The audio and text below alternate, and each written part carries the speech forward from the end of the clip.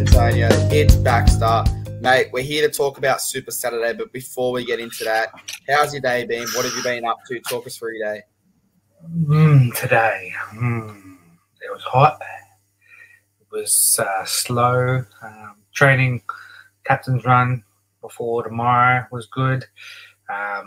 It's pretty good. Well, we did speak a little bit off air and we said that you're more looking forward to, I guess, Sunday football with your team playing on Sunday. But let's jump into the Saturday games. It is the first of only 2 games on Super Saturday. You've got the Parramatta Eels taking on the Bulldogs. It's 5:30 from Parramatta's home ground in Parramatta at CommBank Stadium. Baxter, I'm going to throw it to you. I feel like it is a good Eels squad, but I'm going to throw it over to you to talk about this one. So talk to me about the lineup. Yeah, you got that man that lives on the northern beaches and drives $70 a day to get to Parramatta. That's Clint Gutherson, Bailey Simonson, Will Penasini, Morgan Harper moves from Manly over to the Eels. My man Sean Russell, Dylan Brown makes his 100th appearance for the Eels this weekend. Mitch Moses, RCG, Joey Lussick, Junior Paulo, Sean Lane, Brycey Cartwright, the man we all love, Jamam Hopgod, Brendan Hands, Ryan Madison, Joe Offengawi, Klima Talugi, and the reserves of Ogan, Asi, Morati, Makora, and Talagi to round out the rest of the reserves. But strong lineup on paper. I don't know how they went really in the preseason challenge, so to speak. So I can't really speak on that behalf. But from all things that I've been reported on from inside the Parramatta HQ is everything looks ready to go for round 1, and they're hoping to get the 2 points off this. Well, I will say there are teams in this league that have salary cap sombreros, and there's others that have other hats. And this is just the Bulldogs who have the salary cap fedora hat. So let's see how they go with their new fedoras. All I know is Feel Good does look very, very good in that hat. No, he doesn't. No, he doesn't. We are talking about the Parramatta Eels at the moment, so obviously I will throw it, I guess, back to you. Obviously, it is one of your good mates, Sean Russell. He has secured that starting position in week 1. I guess, have you spoken too much? What's the talk around camp? Are they firing? I know you haven't watched much of preseason, but is there much to take away from it? Has he won, obviously, that position moving forward? Will he replace Will Penasini when Sivo comes back? Is there any word around that? Nah, look, I think it's more, I think he's got that wing spot locked down out on the left-hand side there. So hopefully when Sivo comes back, maybe it's a Simonson, Will Penasini as the centers. It's up to those 3 blokes who's going to get the starting 2 roles for the center position. But from all reports from him, just talking to him off screen and off the training paddock, is everybody's yipping and yarring, ready to bounce around. They've seen Vegas. They're happy to get the nod for next year because that's very, very soon. Those teams being announced, and they seem like they're ready to go. They reckon last season was last season. It is what it is. There was nothing that they could do in that grand final, but 2 years ago. But they reckon this is their chance to go again. Well, I mean, a lot of people, and me included, we say a lot of the time that Parramatta are the team that player for player kind of match Penrith, and it shows every time they do come up against them. It's a tight contest.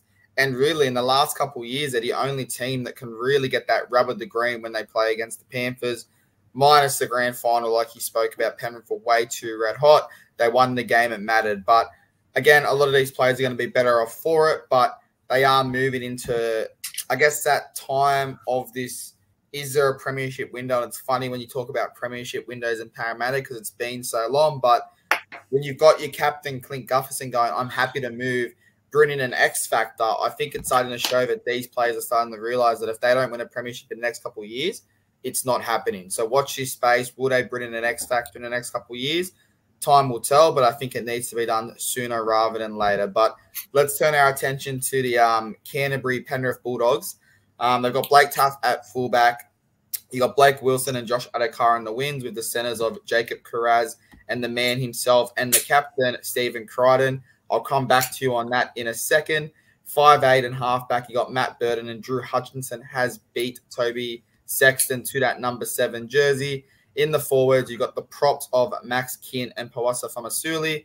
You've got the second row of Viliami Kikau coming back after an injury-riddled season with Jacob Preston. And then you've got Reid Mahoney as hooker and Jamin Salmon lock in the pack for the scrum.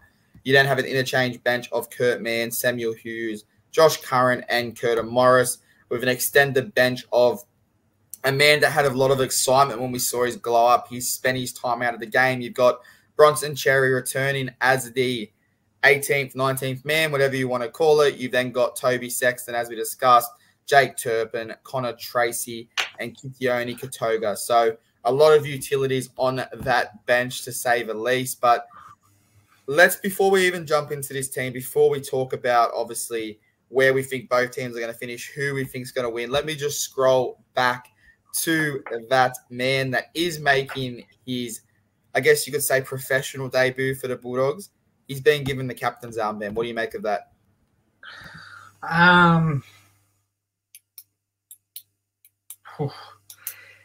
It is it's a bit of a weird one, because they say you got to be a dog to get it. To be a dog, you got to know how the dogs the inner sanctum works. And for a guy who's only been there since November 1, gets captain, everything was a bit weird. Last year they had the 2 captains in Matt Burton and Reid Mahoney. Again, I don't agree with 2 captains, but it's the way they went. It's not this season. I guess combining everybody together, he's probably got the most current of premiership rings on his hand, maybe the most, beating Josh Adokar. So it is what it is. Maybe it's just that, and yeah. I mean, there was a lot of speculation, obviously, when he did come in, taken away from the captaincy. Obviously, the coach knows him. The coach knows what he can do. But there's a lot of speculation that he was moving to the Bulldogs to play in that fullback position. As it stands at the moment, it looks like Blake Taaffe has won that battle. It looks like this is how they will round out in round 1. I guess, what do you make of that? Blake Taaffe at fullback, Stephen Crichton. Is it more so Serrata going, come on, man, I need you, we've had a bad season? Or is it just Blake Taaffe was the better fullback come preseason? Yeah, I think Blake Taaffe maybe beat him out to be the starting fullback role. Again, I didn't watch any really much preseason games, but from what I have seen, the big concern, not concern, but the big shock being Toby Sexton not being the starting 7. Drew Hutchinson, I think he was just a little bit more solid and sort of cemented his real spot at 7 in the preseason. I think it was against Cronulla, and came away with the chocolates, I think, that day. Oh, excuse me. I think he just looked a little bit more. Him at 7 made the team look a little bit more solid, and really cemented as a unit team. So, but then again, I'm really looking forward to round 11. I think that's Magic Round up at Suncorp Stadium when the Dogs do take on the Canberra Raiders in Ricky Stewart, and maybe there's now instead of Ricky can just confirm that he plays for the Dogs and doesn't have to refer to him as a weak gutter dog. So maybe that's just proof is in the pudding. Ricky was just being a fortune teller there, but That's just my little. Well, if there is anyone that is watching and has no idea what Baxter is referencing, just look up Ricky Stewart's comment on Jamin Salmon and you'll get all you need to know. But we won't go too much into that. Baxter, before we do move into predictions, talk to me. Obviously, let's start with Parramatta. Where do they finish? Why? And then obviously the Bulldogs, where do you think they finish on the ladder? Give it a 3-4 position radius. I think Bulldogs miss out on the 8. I think they come like about 10th, around that mark. Not too close to the 8. Maybe 6 points difference. It's just going to be without reach there. Eels, I see them being a bottom top 8 in that 5 to 8 position. I think they can do a job to big teams this year, especially Penrith. Maybe they get the double over them again like they did last season. So, that's where I put them. And for my tips this week, I've got Eels 13+. 13+. Wow, you did say in the previous episode you were sticking close to 1 to 12 this week, but I will side with you. I've only got that's two 13+s so far. Come on. I will side on you with the Parramatta side winning. I'm going to go 1 to 12. I think I'm not going to go out there and say the Dogs are going to make the 8. A lot of people made that mistake after the first year. They got all the kick-outs and burdens and all that in, and they thought they were going to come superstars. So I'm going to go with the Eels 1 to 12. My final question to you is, you have the Bulldogs missing the 8. If they were to narrowly miss it, I think he's safe. But if they were to miss this by a fair few points, is Serrato's job on the line, or do you think he's safe for another year? No, his job is secure no matter what they do really this season. I think they have to lose every single game. He has to lose the confidence of the changing room for him to be sacked. This can't be another Anthony Seibold when he was at Brisbane, gets signed on a big deal for long-term, 5 years, and then gets paid out after 1.5 years. It can't happen if you want a sort of a rebuild, going forward. You have to stick to the plan. Okay, after 5 years or whenever Serrato has been signed for, if it's not worked, okay, well then he's sort of laid a brick towards the foundation of where they need to be. Like he's brought in the Fox, he's brought in Critter now, he's brought in Kick-Out, he's brought in Salmon, he's brought in Sexton, he's brought in Blake Taff, he's brought in who's on the bench, Cherry, the man that's been out of the game for so long. He's got other blokes on the reserves as well that he's brought in. If it doesn't work out, he's probably laid 1 or 2 bricks in this foundation for the Dogs to be back to where they were. Yeah, I mean, I got to agree. I think his job might be safe. The only thing I guess that could get him fired is if, let's say, they're sitting wooden spoons with only 1 or 2 wins come the end of the season. I think he could be in trouble. But anything above, I want to say 14, he's probably doing a good job and he's enough to survive. But and welcome back to the Gone for 10 show. It's your host, it's Antonio, it's Baxter. Mate, we're here to talk about Super Saturday, but before we get into that, how's your day been? What have you been up to? Talk us through your day.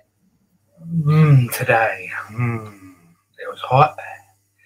It was slow. Training captain's run before tomorrow was good. It's pretty good. Well, we did speak a little bit off air and we said that you're more looking forward to, I guess, Sunday football with your team playing on Sunday. But let's jump into the Saturday games. It is the first of only 2 games on Super Saturday.